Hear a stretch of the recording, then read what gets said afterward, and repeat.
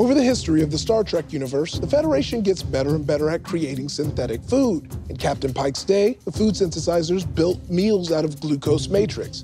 By the 31st century depicted in Discovery, the Federation could craft near-perfect simulations of real food out of quantum foam. Grant, do you want to buzz in? Yeah, I think I know what the answer is, but I won't get any points, so I don't know. Whisper in Lily's ear. Actually... Hold on, Trap buzzed in. Did you hear what Grant whispered? I did hear, so I'm gonna... Grant, whisper quieter!